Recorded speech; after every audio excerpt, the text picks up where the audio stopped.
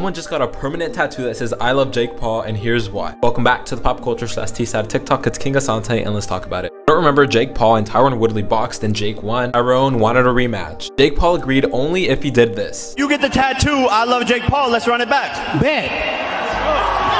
Also set out a clear tattoo guideline that he followed, then was being permanent and he couldn't get it covered. Got his tattoo today on his middle finger, captioned to Jake Paul saying, "Come and get this ass whooping," along with an IG story saying F you. So are we getting a rematch?